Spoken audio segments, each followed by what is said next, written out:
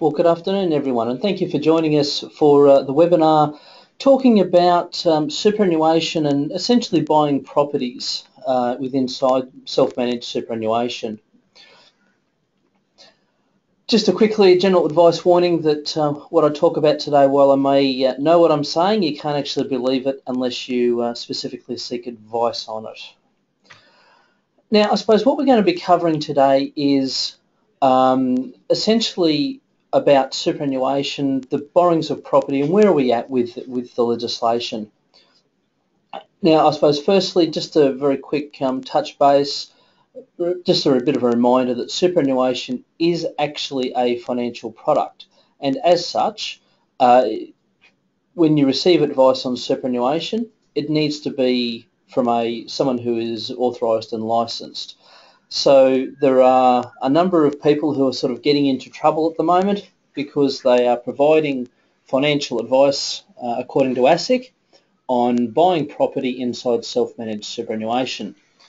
So to give that sort of advice, as I mentioned, you have to be licensed and you also have to consider if that is the best thing for that individual. So just something to be aware of, that if people are talking to you about buying property, that they are either licensed to do so or that it's just general advice essentially. And that just basically talks about when people need to be licensed, just so you have that.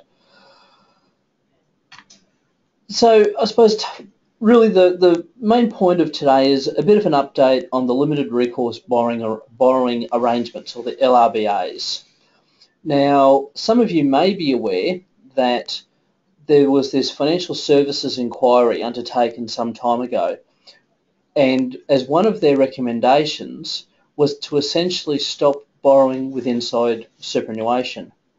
Now, if we rewind probably about 5 years now, there was the the Murray inquiry into superannuation, and at that time they recommended that we actually wait a couple of years and see where we're at as far as the borrowings go. After that period of time, the government of the day basically said that there's no need to change anything, but we'll continue to monitor the situation. Now, as part of the most recent inquiry into the financial services system, the recommendation was actually made that we, as I say, get rid of the borrowings inside super. Now, interestingly, as I understand it, the Abbott-led government was finalising their response to the inquiry, and they were actually going to announce that the limited recourse borrowing arrangements would stop inside self-managed superannuation. But with the change of Prime Ministership and obviously leader of the coalition, that was essentially removed and changed. So now what they're basically doing is more of a laissez-faire approach, where at this stage they're really adopting the same approach they did 5 years ago, and that's where we're just going to monitor the situation and have a look at it in 3 years' time now.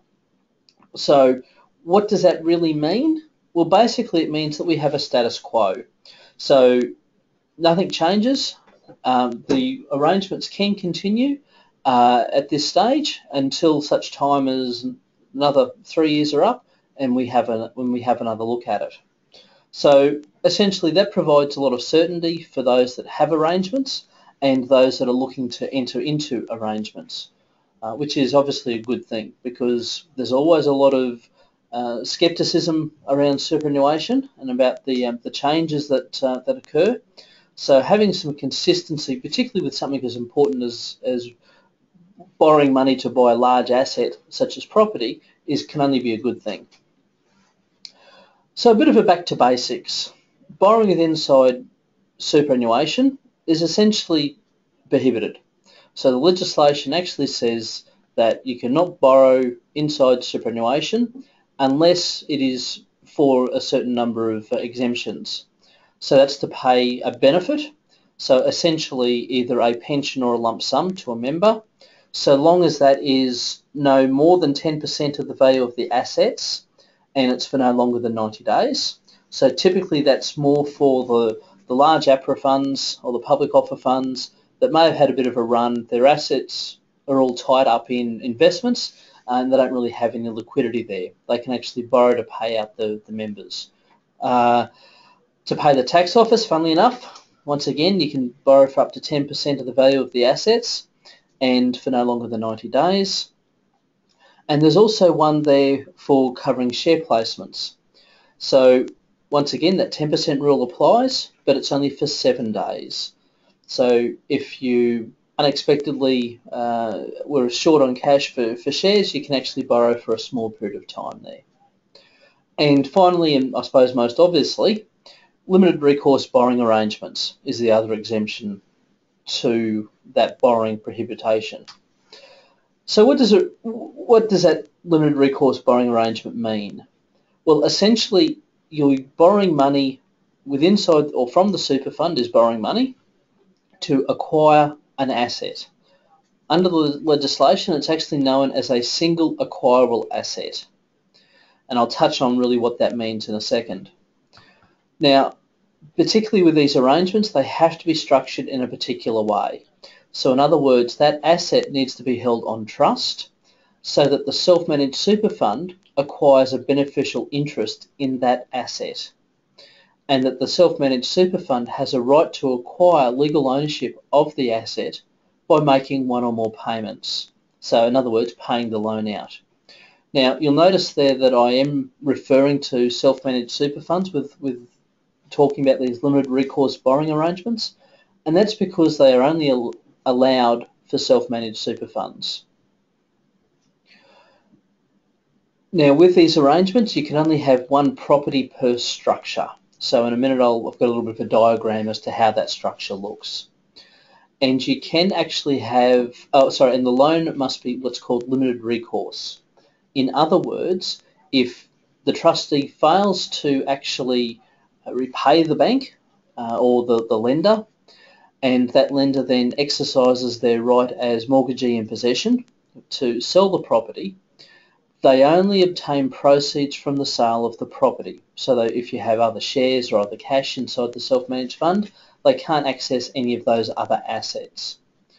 The way the banks normally protect themselves in those situations, however, is they have personal guarantees in place, which is allowed. Now, multiple lenders are allowed, as well as related party borrowings. So these arrangements aren't limited to banks lending into self-managed super funds. A related party, so either a member or a company, trust, whatever it may be, can actually lend into the self-managed super fund. And that can be on top of a bank also lending to the fund. Now, those related party arrangements, they have to be as if it is a normal arm's length transaction. So in other words, as if you're going to the bank and saying, hey, I want a mortgage or a second mortgage, what deal will you do for me? It has to be as close as to those terms as you can physically get. So it's important that that is the case, because otherwise the tax office have held a public position that they will treat any income derived by that self-managed super fund as non-arm's length income, which is taxed at the top marginal tax rate of 47%. So obviously not an ideal situation. The paperwork and the timing of how things work and are executed differs from state to state. So it's important that you actually engage with someone who knows what they're doing and dealing with in relation to that particular transaction. And finally, the deposit must come from the super fund. And the reason for that is purely for stamp duty purposes, to evidence that the super fund essentially was the beneficial owner from the outset. So that way there's no double stamp duty on the eventual payout of the loan and transferring of the property from that bare trust arrangement back to the self-managed superannuation fund. Now, most of you may have seen this diagram before. It just talks about the borrowing structure. So essentially on the left-hand side there in the green box, you have the lender lending to the self-managed super fund in the middle, which then acquires the property via a trust. Now, these trusts have different names, and I think I've captured most of them there. So Bare Trust is the most common, but also a holding trust or a security trust are the other two most common types of names that these trusts are called. Now, it's important to note that these trusts, there's no tax return, there's no financial statements. Essentially, they don't exist from a day-to-day point of view.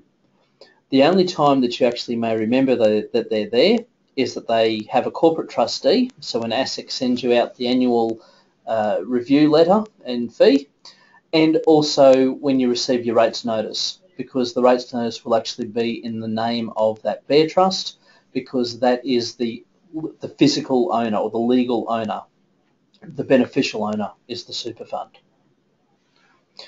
So what is a single acquirable asset? Essentially, it's an asset that is it's one thing. Now, that may sound a little bit simplistic, particularly when you're talking about property, but the thing to remember is that sometimes you can have multiple titles for a property. So working through some examples on that, you may have a building that is across multiple titles. So say a factory that sits across multiple titles. That's actually one asset, even though you have multiple titles. And the thing to remember is that they can't be disposed of separately. So that's I suppose, really the easiest way to think about what a single acquirable asset is. It's an asset that can't be sold separately to another type. So a car park, for argument's sake, with an apartment, it has to be on the one title. So you're not allowed to have the ability to essentially sell off the car park and then still maintain the apartment. If you have those sort of situations where they're on separate titles, then you actually need two bare trusts because they are separate assets. So think of about a furnished apartment that you acquire using borrowed monies. All those furnishings, so the chairs, the tables, the couches, whatever it may be, they're actually separate assets and technically need to be held inside separate bare trust type structures. Very painful. And look, there are ways to get around situations like that.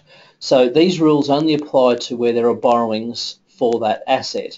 So in the case of the furnished apartment, what you would do is you would pay less of a deposit, and those proceeds would be physical cash using to purchase the furnishings, and then the apartment is the one that actually has the borrowings against it. So it's just about how you actually structure it. A single acquirable asset is not farmland with multiple titles, because obviously you can sell those separate titles, and also building on a vacant block of land. So if you buy the block of land using borrowed monies, you can't then put a building on top of it because that is not a single acquirable asset. Now, borrowed monies can maintain or repair a property, but they can't, that definition is a little bit different than what you may be used to as far as tax law goes.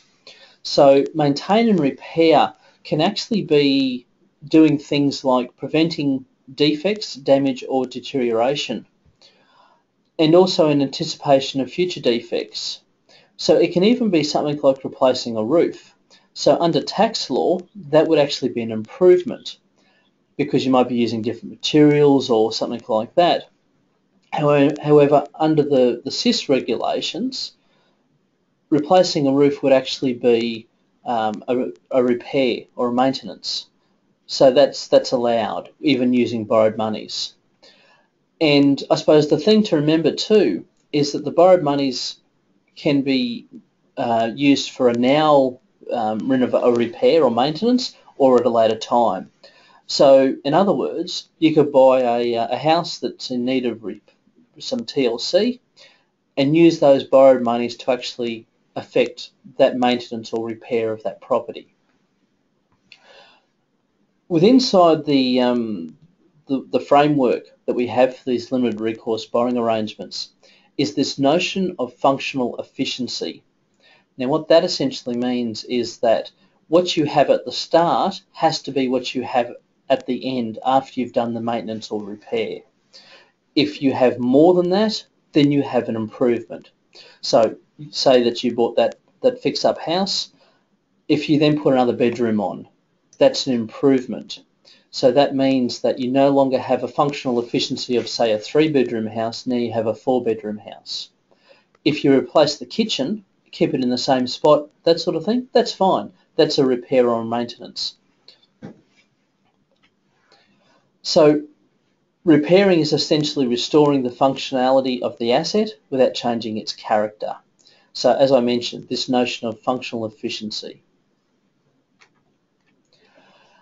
So where does that grey line land between improving and repairing? So the functional efficiency, if it increases the value, or if that functional efficiency is just increased, so as I mentioned, 3-bedroom to 4-bedroom, then it's an improvement. And you can't actually use borrowed monies to improve an asset. So what you can actually do is you can use cash reserves inside the self-managed super fund to affect those sort of improvements. But you need to be very careful with that, because if you fundamentally change the character of that asset so it becomes a different asset, then the borrowing, basically you fall foul of the borrowing rules. So for argument's sake, if you had a house that was a 3-bedroom house, you demolished it and then built up a 10-storey apartment block, then you fundamentally change the character of that asset. So therefore it's a replacement asset, it's different. By going from a 3-bedroom to a 4-bedroom, that's an improvement. So you can do that just without borrowed monies though. So it can be a bit of a grey area, and it's certainly something that you should seek advice on before going down that path. Because what it could ultimately mean is if you fall foul of the borrowing rules and the exemptions thereof, you can essentially be forced to have to sell the property. Now, actually, I've just got a question here in relation to the setup costs for the super fund, for the Bear Trust and that corporate trustee. Now, certainly, yes, the super fund can pay for those costs. They are a legal expense of the structure. So the only reason you're entering into the Bear Trust is for the purchase of the asset. And obviously that corporate trustee, most banks insist that it only acts as trustee for the Bear Trust. So that being the case, then that it's part of the structure and the arrangement. So yes, the super fund can own it. And just another question too: if you're changing an asbestos roof to a new tile roof, is it a repair or improvement? Under tax law, it's an improvement, and that's how it's treated for tax law. Under the SIS legislation, however, that would actually be a repair. So once again, it's where you have this distinction between the two, between tax and SIS. So in that case, you could actually use borrowed monies to remove that old roof and replace it with a new roof.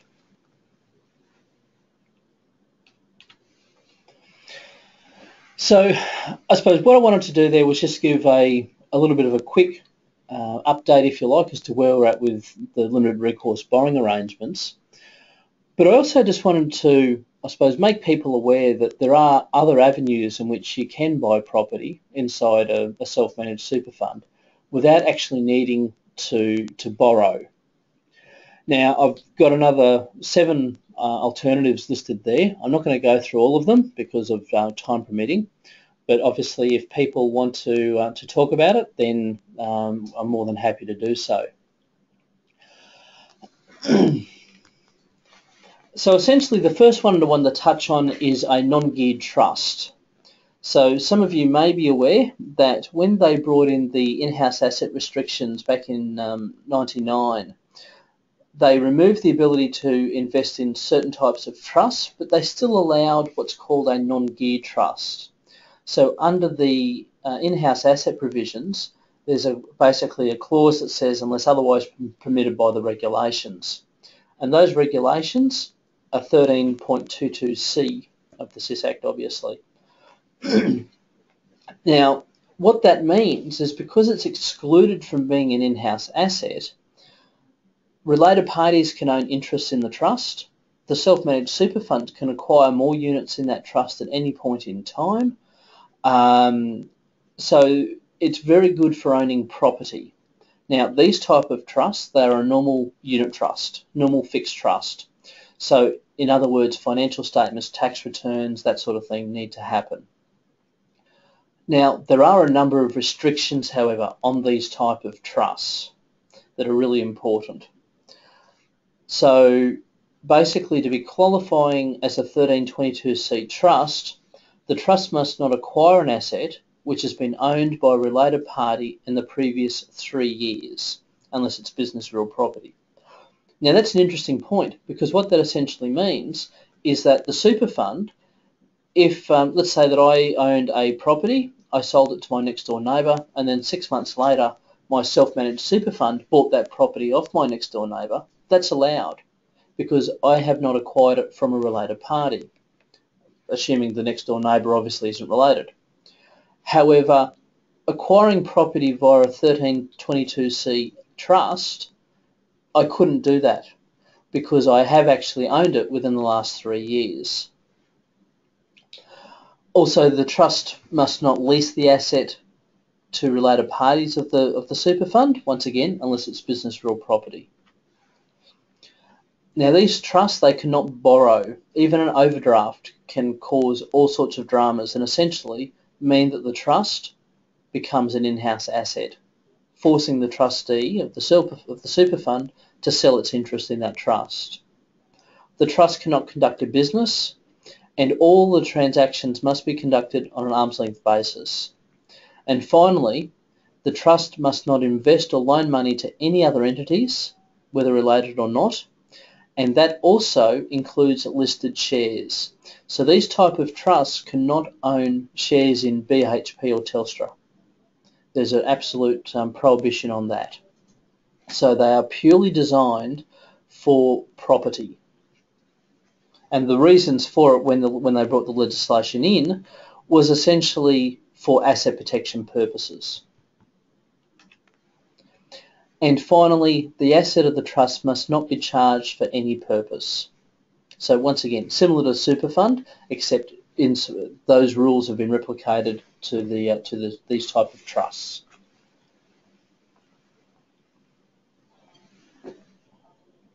So why go to the hassle, if you like, of buying a property inside one of these type of trusts? Well, essentially, you have the ability to reinvest your units, so there doesn't have to be a physical cash flow from the trust out to the beneficiaries. Further, if you have a situation, say, where you have a super fund and the members owning a property 50-50 each, over time that super fund cannot acquire that remaining 50% from the members, because that would be an acquisition from a related party. If that same property, however, was purchased via one of these non-geared trusts, then the super fund could actually acquire a greater interest in that property via the units in the trust. So it allows a lot more flexibility in that regard.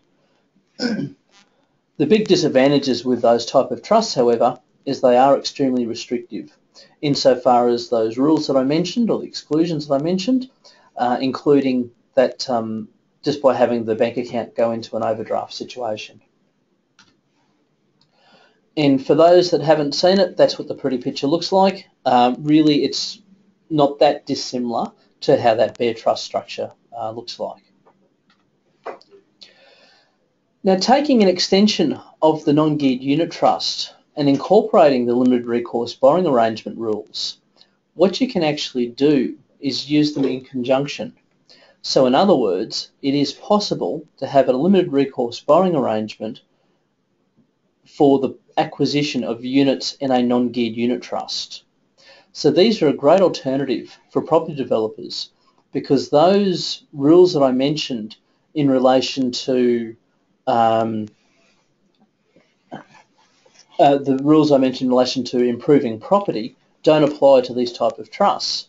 So you can actually you can buy that 3-bedroom house, flatten it, and build your 10-story apartment tower inside a non-geared trust. Obviously, the trust needs to get capital, and one option would be to actually have the super fund obtain a loan to then invest into that trust. The downside, obviously, is that that property can't be used as security for any type of loan that may be used. So obviously the banks are very unwilling to lend on that basis because they can't actually use that property as security. So that means that you as the member would need to have other assets that you can put up as security.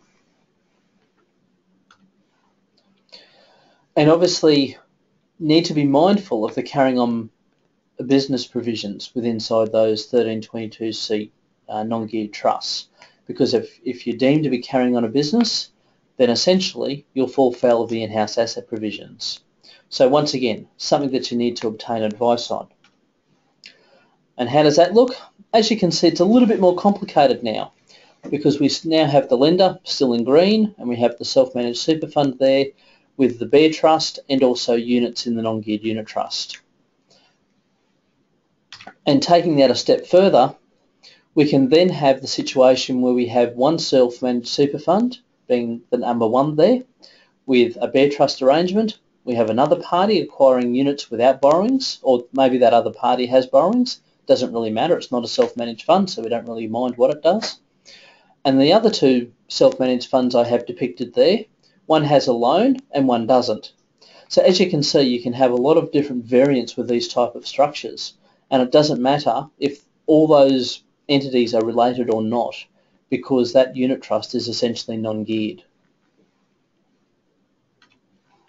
And then finally, we have a situation where we have what's called an unrelated trust.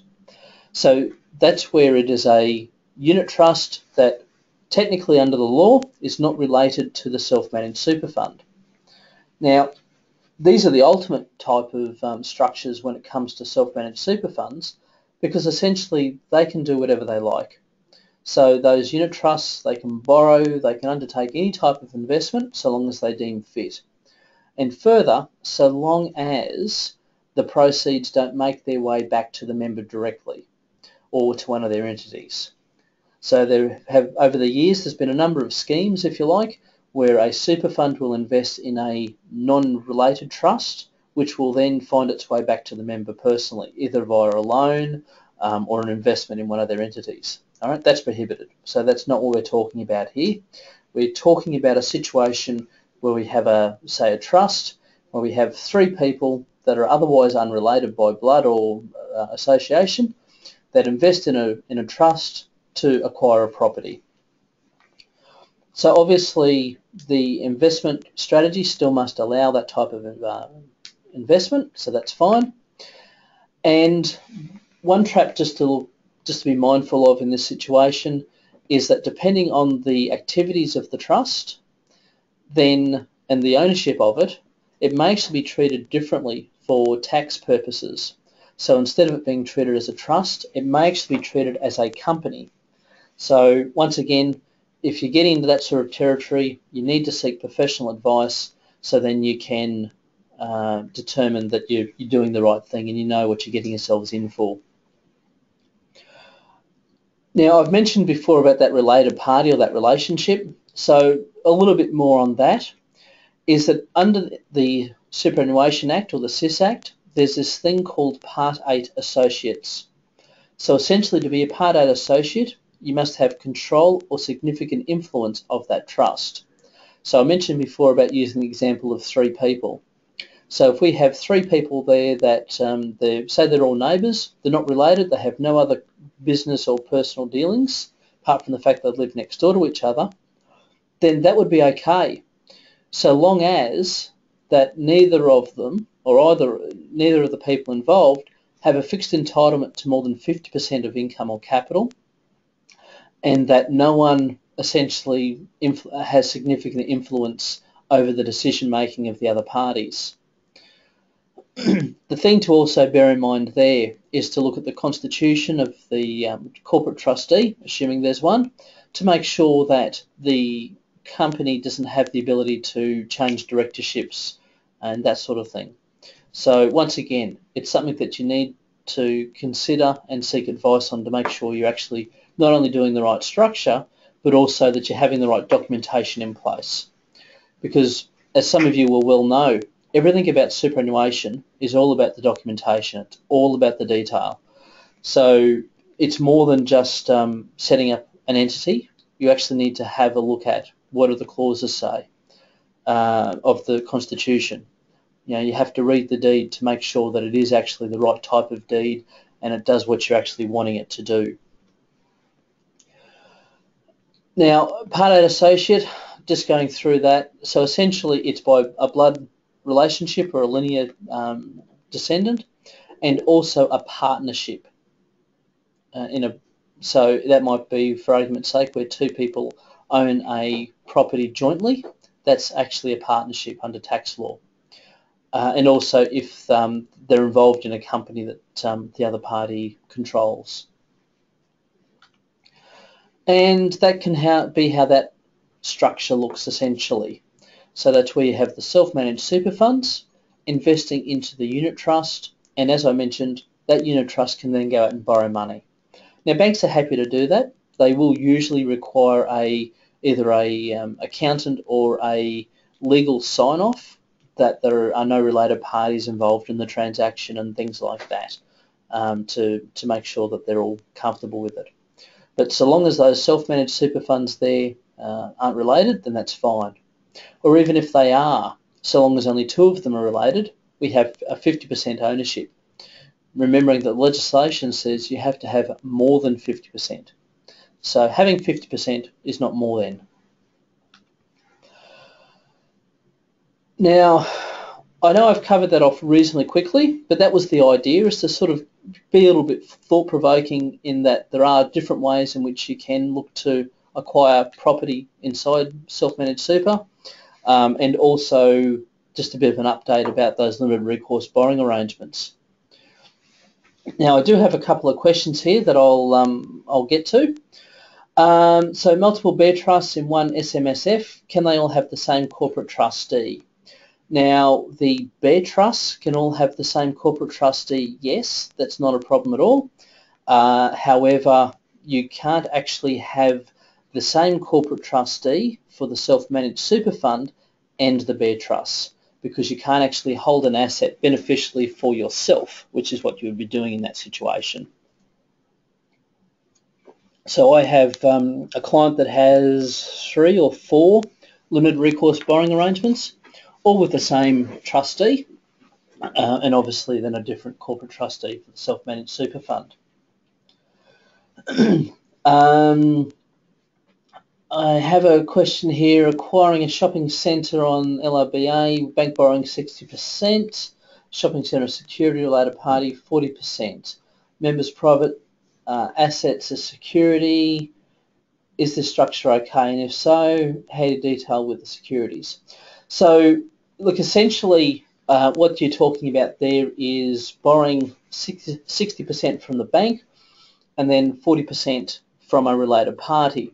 Now that is allowed prima facie, but where the tax office come from is they will say, if it wasn't for that related party transaction, would the transaction go ahead?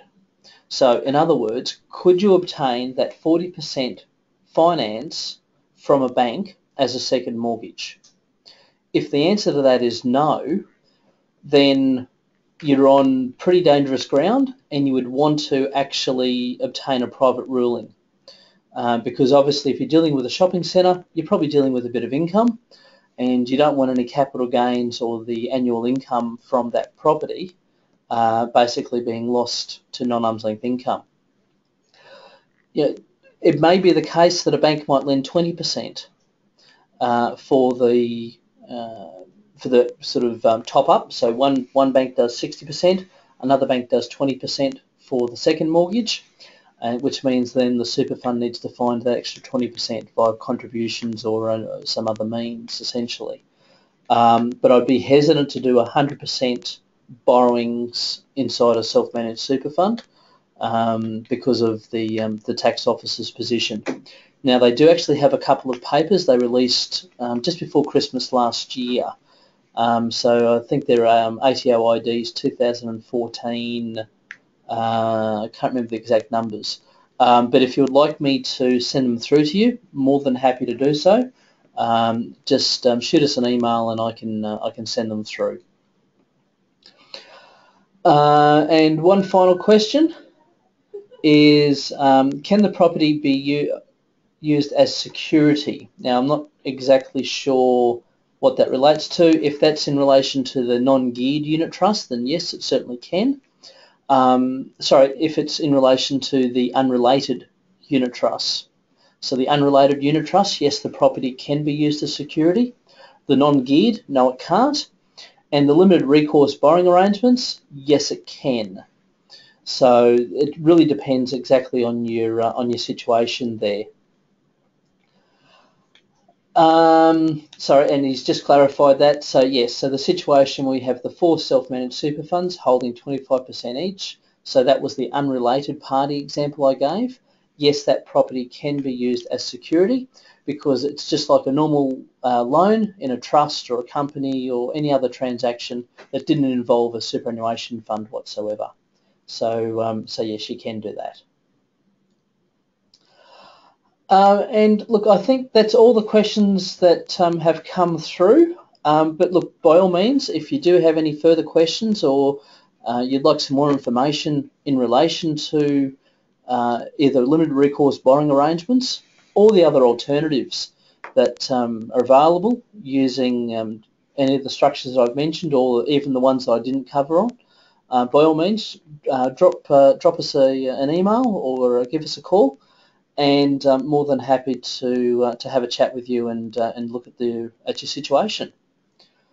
So unless there's any further questions, I will leave it there. And thank you very much for your time this afternoon. And have a great day. Cheers.